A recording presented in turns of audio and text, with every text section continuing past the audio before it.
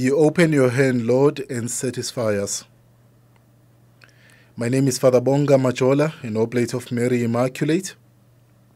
On behalf of Radio Veritas, I ask you to open your hands and offer your gifts of love. After the homily, I request that you make your offering using the following bank details. Radio Veritas Net Bank, branch code 191305. Account number 1913296067. May God bless you.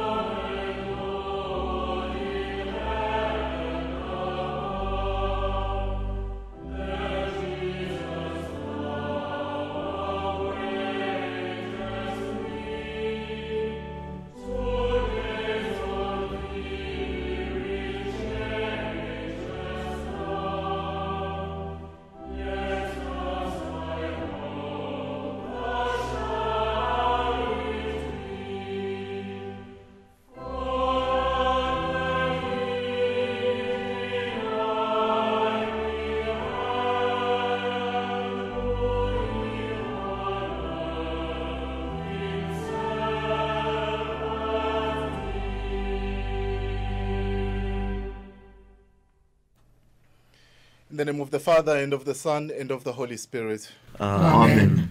The grace of our Lord Jesus Christ, the love of God, and the communion of the Holy Spirit be with you all. And with your spirit. Dear friends, here we are celebrating the 18th Sunday in Ordinary Time, Year B. And we encounter Jesus, who is the bread of life. He says, I am the bread of life. He's the one who feeds us. He's the one who provides for us. He's the one who satisfies our deepest longings. At the beginning of this celebration, we paused for a moment. We got in touch with our own spiritual hunger and thirst. We get in touch with our weaknesses, with our brokennesses, and we pray for healing, for forgiveness, and for God's mercy. And therefore we prepare our hearts to worthily celebrate these sacred mysteries.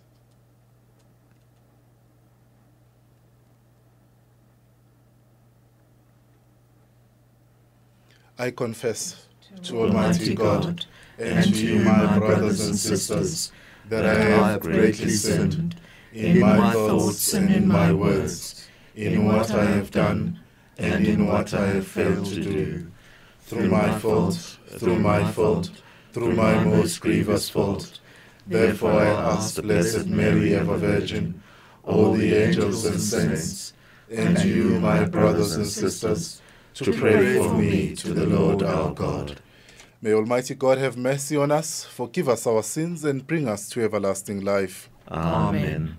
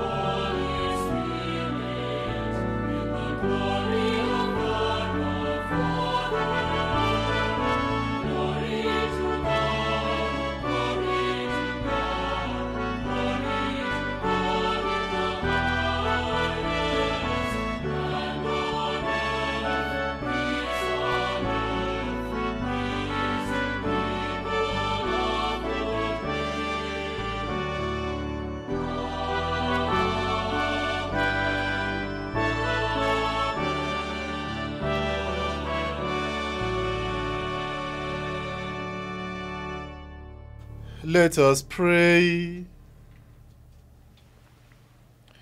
Draw near to your servants, O Lord, and answer their prayers with unceasing kindness, that for those who glory in you as their creator and guide, you may restore what you have created and keep safe what you have restored.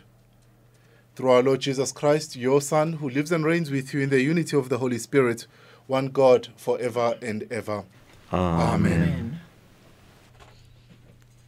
The first reading is from the book of Exodus. At that time, the whole congregation of the sons of Israel murmured against Moses and Aaron in the wilderness, and said to them, "Would that we had died by the hand of the Lord in the land of Egypt, when we sat by the flesh pots and ate bread to the full. For you have brought us out into this wilderness to kill this whole assembly with hunger." Then the Lord said to Moses, "Behold, I will rain bread from heaven for you, and the people shall go out and gather a day's portion every day, that I may test them, whether they will walk in my law or not. I have heard the murmurings of the sons of Israel. Say to them, at twilight you shall eat flesh, and in the morning you shall be filled with bread. Then you shall know that I am the Lord your God." In the evening quails came up and covered the camp, and in the morning dew lay round about the camp. And when the dew had gone up, there was on the face of the wilderness a fine, flake-like thing, fine as hoarfrost on the ground. When the sons of Israel saw it, they said to one another, "What is it?" For they did not know what it was. And Moses said to them, "It is the bread which the Lord has given you to eat." The word of the Lord. Thanks be to God. The Psalm. The Lord gave them bread from heaven. The Lord gave them bread from heaven. The things we have heard and understood, the things our fathers have told us, we will tell them to the next generation, the glories of the Lord and his might. The Lord gave them bread from heaven. Yet he commanded the clouds above and opened the gates of heaven. He rained down manna to eat and gave them bread from heaven. The Lord gave them bread from heaven. Man ate the bread of angels. He sent them abundance of food. So he brought them to his holy land, to the mountain his right hand had won. The Lord gave them bread from heaven.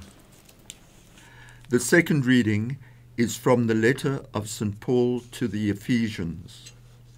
Brethren, this I affirm and testify in the Lord, that you must no longer walk as the Gentiles walk, in the futility of their minds. You did not so learn Christ, assuming that you have heard about him and were taught in him, as the truth is in Jesus. Put off the old man that belongs to your former manner of life and is corrupt through deceitful lusts, and be renewed in the spirit of your minds, and put on the new man, created after the likeness of God, in true righteousness and holiness. The word of the Lord. Thanks be to God.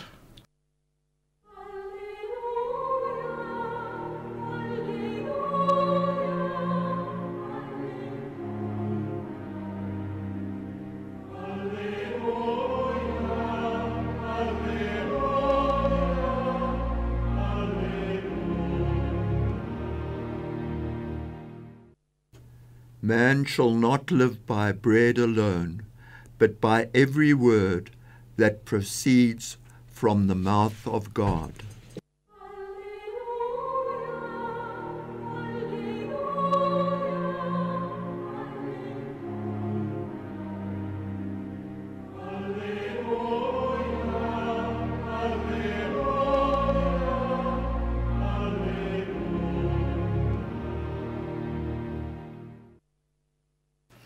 The Lord be with you.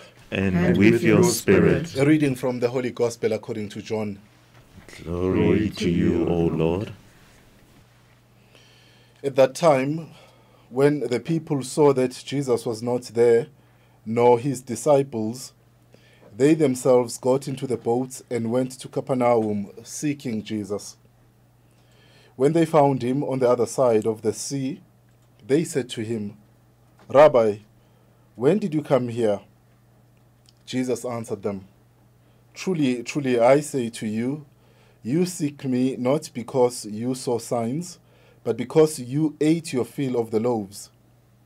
Do not labor for the food which perishes, but for the food which endures to eternal life, which the Son of Man will give to you. For on him has God the Father set his seal." Then they said to him, "What must we do to be doing the works of God?" Jesus answered them, "This is the work of God, that you believe in him whom he has sent." So they said to him, "Then what sign do you do, that we may see and believe you? What work do you perform? Our fathers ate the manna in the wilderness. As it is written, he gave them bread from heaven to eat." Jesus then said to them, "Truly, truly, I say to you, it was not Moses who gave you the bread from heaven. My Father gives you the true bread from heaven. For the bread of God is that which comes down from heaven and gives life to the world." They said to him, "Lord, give us this bread always." Jesus said to them, "I am the bread of life. He who comes to me shall not hunger, and he who believes in me shall never thirst." The Gospel of the Lord. Praise to you, Lord Jesus Christ. I am always very fascinated by the story of the children of Israel journeying with God in the desert. You know the story very well, how God sent Moses to go and liberate them from the Egyptians. And Moses led the people. But it was not just Moses, it was God himself who was leading his people. And there was a covenant that God made with his people. You will be my people and I will be your God. And then there is a beautiful relationship that develops between God and his people. But as we know, this relationship is really a relationship of an unfaithful people with a faithful God. And God, the beautiful thing about this journey and the relationship with his people is that he remains faithful. He remains faithful. He forgives. He gives his people another chance. He never gives up on them. Yes, he gets angry. He puts them to the test. But he renews his faithfulness to his people. The people are struggling on the journey, so they fall, they doubt, they question. As we hear today, they're murmuring and asking, "Why did you liberate us from Egypt so that we can die in the desert?" And God reveals himself. I think the main thing what we read today is a God who reveals himself to these people. So he says he's a God who listens, first of all. He listens to their murmuring, and he responds, and he provides. And that's our God. God continues to listen. We pray sometimes and we struggle. God is not responding to our prayers. We doubt, is he hearing us? God listens. That's our God. He listens to our desires. He listens to whatever we say to him. And he takes his time. We have to be aware of that. He's a God who takes his time. And he knows what is right for us. And he responds at an appropriate time and he provides. He's a provider. And that's a God we encounter today. And this is very important for us as a people of God on the journey. As I was saying, the story of the people of Israel is in actual fact our own story. We journey with God. We struggle with faithfulness. God remains a faithful God. a God who will never ever give up on us, a God who journeys with us, a God who listens, who hears our pleas and our prayers, and he responds. Yes, it might take time, but he responds. And eventually he's a God who provides. He is a provider. And I think the fundamental thing then for us today is to be aware of those gifts that God gives to us. Is to learn to be a grateful people. Gratitude is a fundamental thing for us as Christians. We serve a God who provides, a God who created us for himself, a God who will never give up on us, a God who gives us life in abundance. And it is important that on a daily basis, we pause for a moment and we count our blessings. God has given us so much. And the little we have to appreciate and be grateful. And the children of Israel are struggling with that. They are not being grateful at all. And as we try to be grateful, what we will discover on that journey of gratitude, I always say, the most joyful people I've encountered in my life are those who are able to say thank you. Are those who are able to be grateful for even how little they have, but they will be able to say thank you, and I'm grateful for this. Those people are the happiest. Those people are the most joyful people I've known. And therefore, let us pray for that gift of gratitude, to be grateful and to count our blessings. And when we do that, we become what exactly St. Paul tells us in the second reading. We put on a new man. We become aware that we are created in the likeness of God. We become aware of that godliness which is within ourselves. God created us in his own image. He knows who we are. He knows our needs. He knows our desires. But once we pause and we are able to be grateful, we become aware of how worthy we are in the eyes of God. We become aware of our dignity in the eyes of God. And we are able to live as children of God. It begins with gratitude. It begins by being aware that we serve a God who journeys with us, who listens to us, who hears us, and who provides for whatever we need. And we are grateful for that. Now, the gospel reading is very interesting today. As you will remember last week, we had the multiplication of loaves and 2 fish, and he provided for this crowd. And today he has left the crowd, he moves to the other side, and they followed him. And then there is a discussion which takes place between him and these people that are following him. There's about 4 elements or exchanges that he has with these people. First of all, they say to him, Rabbi, when did you come here? And he says to them, you are looking for me, but not because you want to know me. You're looking for me because you saw the signs. You want more food. Now, this is something very beautiful. There is a famous saying that whenever you ask a question, you already have an answer. If you've done some psychological accompaniment or something like that, or counseling of some sort, they always look for the questions you have, but they help you to discover the answer within yourself. You have the answer already of what you are asking. And that's what Jesus is saying with these people. He helps them. He unmasks their untruthfulness, and he helps them to discover the truth within themselves. That in actual fact, you're running after me, but you're not looking for me in sincerity. You're looking for signs. So purify your motives. What are you looking for? Now, this is very important for us as well in our journey of faith. Why are we Christians? Why are we running after Jesus? Why do we pray? Is it just for what I need, for what I want? We have to remember, dear people of God, that we are in a relationship with God. And like any other relationship, it's a two-way thing. It's myself and you. It's God and us. And it's not just a relationship where I want, what I want, what I need, what I deserve, what I merit. But also, what does God want? So we need to purify our motives as we go to God. That it's not just about what I want, but it's a relationship with God. I come to God because I love God. I want to be with God. I am at peace when I'm with God. Not just because he provides for me, but also because he's there for me. I can be with him. I can be in a relationship, an intimate relationship with God. And that's what our faith is all about. It's about a relationship. It's about a presence of God in my own life and being aware of that presence. So Christ unmasks that let us not be blocked by what God does for us, but also let us be aware that God wants to be in a relationship with us. He wants to be in an intimate relationship with us. That's what God desires. And therefore, God will give us things. And it is important that we not stop at what we have received, but we fall in love with the giver. not just the gift, but the giver himself, who is God. And this is very, very challenging. Sometimes when we pray and our prayers are not answered, we turn away from God. We are angry with God. But the fundamental thing is not what God gives us or what he doesn't give us, is the fact that he loves me. I'm in a relationship with him. And that relationship is nourished by prayer. Not only a prayer demanding things, but a prayer, a free prayer, a generous prayer of being in the presence of the Lord, developing that relationship with the Lord. So Jesus is helping these people to be aware of that it's not about food.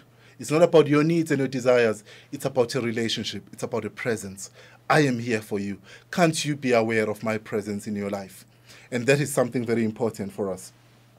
The second point after that Jesus unmasks once again, they say to him, then what must we do? What works must we do, so that to be doing the works of God? And once again, they make a mistake. A same mistake which we'll make always ourselves. It's very easy to be doing things. I think God loves me because I've done 1, 2, and 3. God loves me because I've prayed the rosary. God loves me because I've given this to the poor. But at the end of the day, it's not a question of doing. It's a question of being. As Jesus says to them, believe. It's a question of believing. And once again, that takes us to the essence of our faith. We are children of God. It's a question of being before doing. Whatever we do comes as a result of who we are, of our relationship with God, and then we are able to do things. But first of all, do I really believe in this presence? Do I really believe in this fact that I am the son, a daughter of God, that I am in a relationship with God? So that being is very important before the doing. So there is something as well we need to be aware of. We need to develop in our own journey, that it shouldn't just be I'm loved because I've done 1, 2, and 3. No, God loves me because I am his son and daughter, because he created me in his own image. I am before everything else. I am. That is something important for us, and we have to be in touch with that reality before we do things, to be. And then the other point as well, which comes out very clearly here, they say they are asking for signs. They say, what signs would you give us so that we can believe? It's another mistake. They are following him because they've seen the sign of the multiplication of loaves, but still they are asking for a sign. And yet they know exactly the truth. And Jesus Christ, he says, you know what?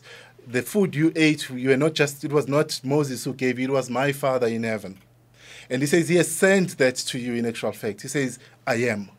And once again, here we meet this God who reveals himself. This I am, the bread of life, this I am, takes us back to when God revealed himself to Moses on a burning bush. And Moses said, what is your name? What am I going to say to the people you're sending me to? And he said, I am. I am has sent you. And now in this New Testament, it's Jesus who becomes I am. Fully God, fully divine. And this is the God we serve, a God who reveals himself, a God who wants to be known. He's not just hidden in the clouds, but he wants to be known. He wants us to feel his presence. He wants us to be in a relationship with him. Now, the fundamental thing about John chapter 6, as you know, is the Eucharist. This is the teaching on the Eucharist. I am the bread of life. And what happens in the Eucharist, in actual fact, is all about that real presence. A God who still journeys with us even today, a God who is still with us today, a God who loves us today, a God who will never change, a faithful God. This is the God, I am the bread of life. He comes to us in a simple species on bread and wine, but in actual fact, he's fully present. He is with us. And we're invited, therefore, to embrace this presence, to be aware of this presence. Before we can be aware of our desires, in actual fact, let us be aware of the presence of God who dwells within us in the Eucharist. A God who journeys with us, a God who is so close to us. A God who comes and it becomes our food. And he says, once you have eaten this bread, you will never hunger, you will never thirst. Why? Because once you have possessed the giver, you have everything. It's no longer about what he gives, because what he gives is life itself. He gives us the whole of himself.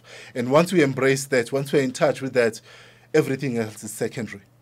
Dear people of God, may we fall in love again with Jesus Christ in the Eucharist.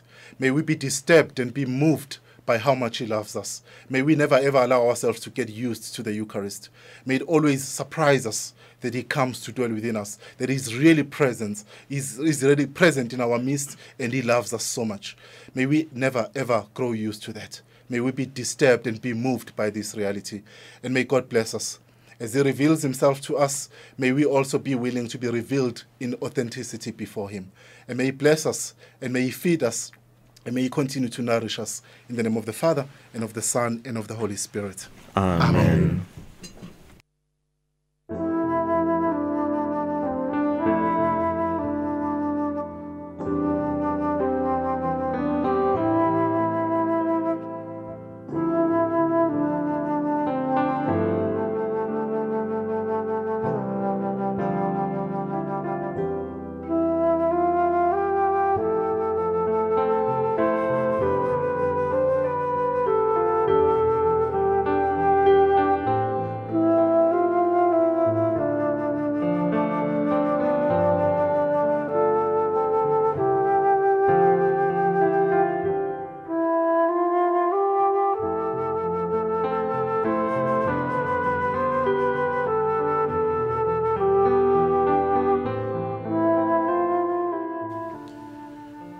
I believe in one God, the Father Almighty, maker of heaven and earth, of all things visible and invisible. I believe in one Lord Jesus Christ, the only begotten Son of God, born of the Father before all ages, God from God, light from light, true God from true God, begotten not made, consubstantial with the Father. Through him all things were made. For us men and for our salvation, he came down from heaven, and by the Holy Spirit was incarnate of the Virgin Mary, and became man. For our sake he was crucified under Pontius Pilate. He suffered death and was buried, and rose again on the third day, in accordance with the Scriptures. He ascended into heaven, and is seated at the right hand of the Father. He will come again in glory to judge the living and the dead, and his kingdom will have no end. I believe in the Holy Spirit, the Lord, the giver of life, who proceeds from the Father and the Son, who with the Father and the Son is adored and glorified, who has spoken through the prophets. I believe in the one holy, Catholic and Apostolic Church. I confess one baptism for the forgiveness of sins, and I look forward to the resurrection of the dead and the life of the world to come. Amen. We turn to God, who gives us the bread from heaven, that we might believe in the one he has sent. We make our prayers asking that our faith in Christ may be strengthened. Please respond, Lord, graciously hear us. Lord, graciously hear us. Let us pray for the Church throughout the world, that it may be an effective sign of the way to everlasting happiness and eternal life. Lord, hear us. Lord, graciously hear us. Let us pray for peace, that the world will turn away from violence as a means of settling disputes. Lord, hear us. Lord, graciously hear us. We pray for the leaders of nations, that in their policies and actions they may always work for the common good of all. Lord, hear us. Lord, graciously hear us. For all those in need, and for those who are committed to their service, that they may never cease to work for justice in our society. Lord, hear us. Lord, graciously hear us. And for our own parish communities, that nourished by the bread of life, we may share the gifts of God with others. Lord, hear us. Lord, graciously hear us. For the sick, especially those suffering from COVID-19, and the housebound, for the burdened and the bereaved, all those who have lost their loved ones, that Christ's love will comfort them in their need. Lord, hear us. Lord, graciously hear us. And in silence we present our own prayers to the Lord.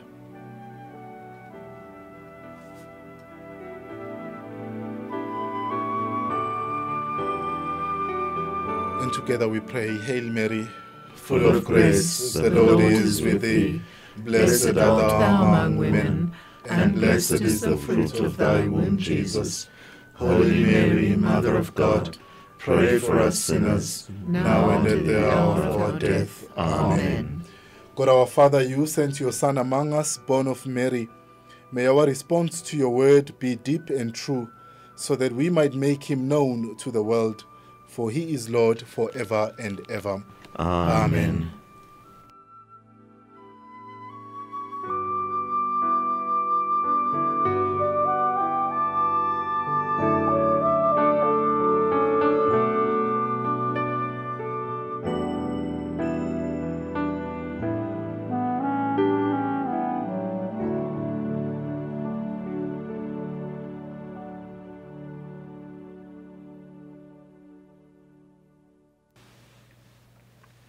Blessed are you, Lord God of all creation, for through your goodness we have received the bread we offer you, fruit of the earth and work of human hands. It will become the bread of life.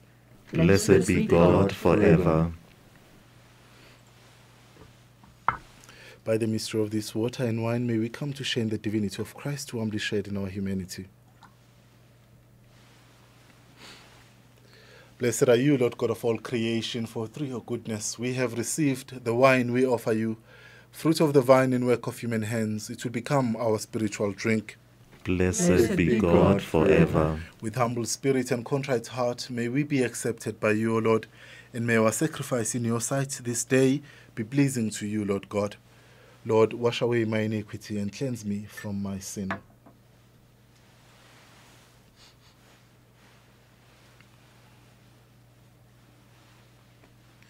Pray, dear friends, that my sacrifice and yours may be acceptable to God, the Father Almighty. May the Lord accept the sacrifice at your hands, for the praise and glory of his name, for our good and the good of all his holy church. Graciously sanctify these gifts, O Lord, we pray, and accepting the oblation of this spiritual sacrifice, make of us an eternal offering to you, through Christ our Lord. Amen.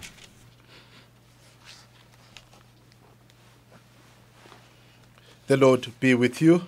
And with your spirit. Lift up your hearts. We lift them up to the Lord. Let us give thanks to the Lord our God. It is right and just. It is truly right and just, our duty and our salvation, always and everywhere to give you thanks, Lord, Holy Father, Almighty and eternal God. For in you we live and move and have our being.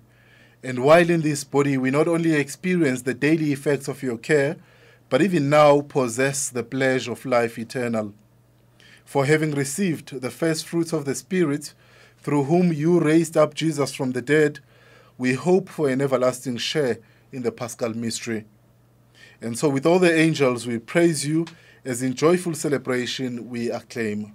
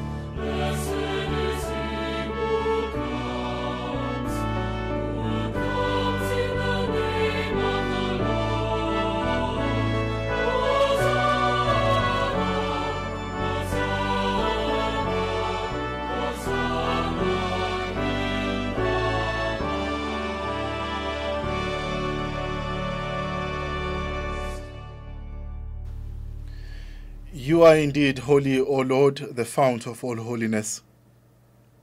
Make holy, therefore, these gifts, we pray, by sending down your Spirit upon them like the dewfall, so that they may become for us the body and blood of our Lord Jesus Christ. At the time he was betrayed and entered willingly into his passion, he took bread, and giving thanks, broke it, and gave it to his disciples, saying, "Take this, all of you, and eat of it, for this is my body, which will be given up for you."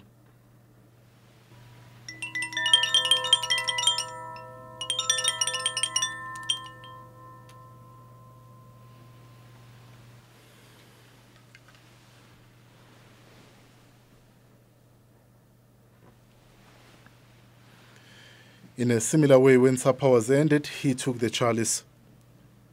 And once more giving thanks, he gave it to his disciples, saying, "Take this, all of you, and drink from it. For this is the chalice of my blood, the blood of the new and eternal covenant, which will be poured out for you and for many for the forgiveness of sins. Do this in memory of me."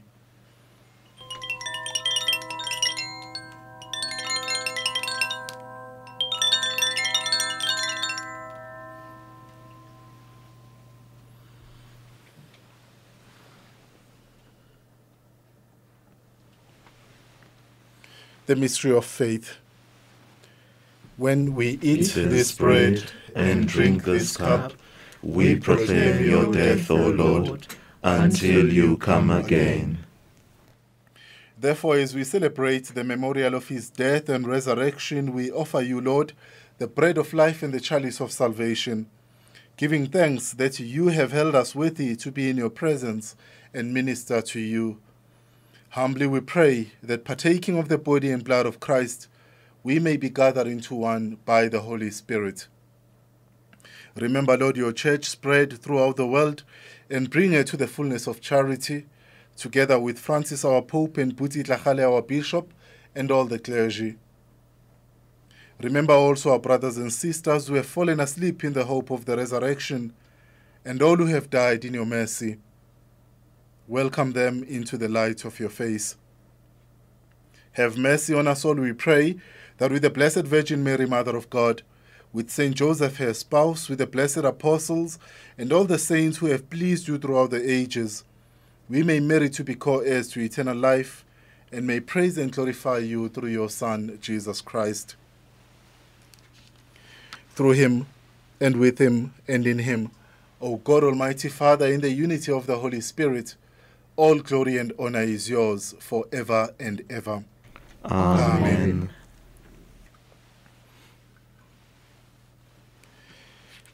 At the Saviour's command, informed by divine teaching, we dare to say, Our Father, who art in heaven, hallowed be thy name. Thy kingdom come, thy will be done on earth as it is in heaven. Give us this day our daily bread, and forgive us our trespasses, as we forgive those who trespass against us. And lead us not into temptation, but deliver us from evil. Deliver us, Lord, we pray, from every evil.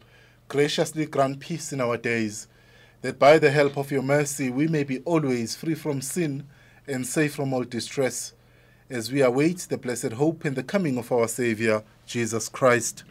For the kingdom, the power, and the glory are yours, now and forever. Lord Jesus Christ, you said to your apostles, "Peace I leave you, my peace I give you." Look not on our sins, but on the faith of your church, and graciously grant her peace and unity, in accordance with your will, who live and reign forever and ever. Amen. The peace of the Lord be with you always. And with your spirit.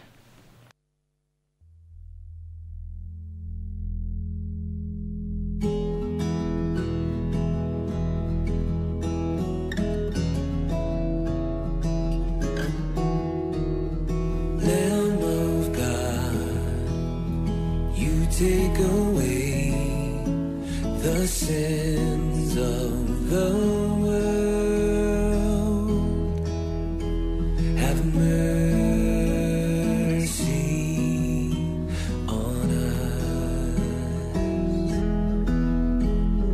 Lamb of God, you take away the sins of the world.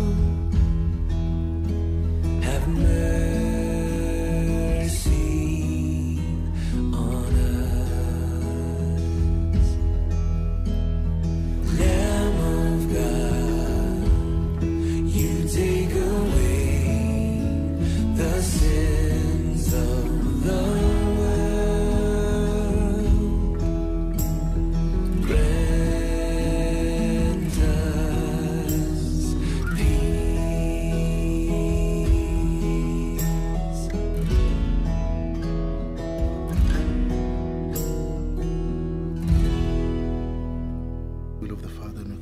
Spirit gave life to the world. Free me by this your most holy body and blood from all my sins and from every evil.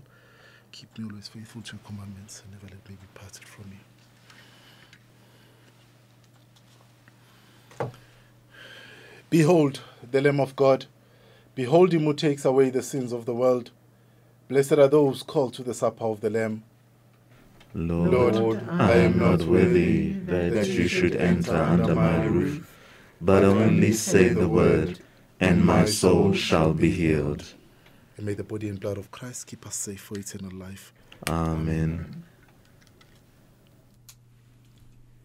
My Jesus, I believe that you are present in the most blessed sacrament. I love you above all things, and I desire to receive you into my soul. Since I cannot now receive you sacramentally, come at least spiritually into my heart.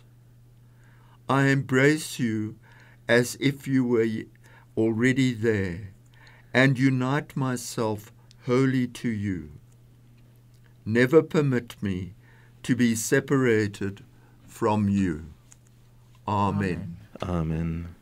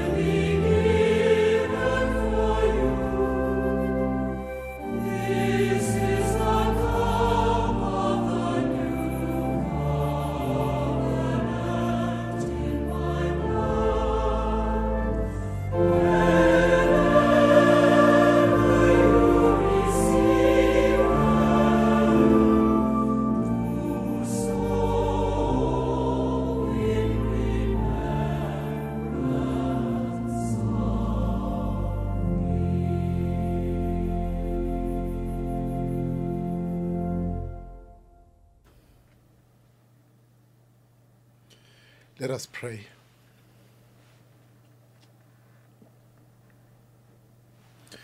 Accompany with constant protection, O Lord, those you renew with these heavenly gifts, and in your never-fading care for them, make them worthy of eternal redemption. Through Christ our Lord. Amen. The Lord be with you. And with your spirit. May Almighty God bless you, the Father, and the Son, and the Holy Spirit. Amen. Our celebration is ended. Go in peace. Thanks be to God.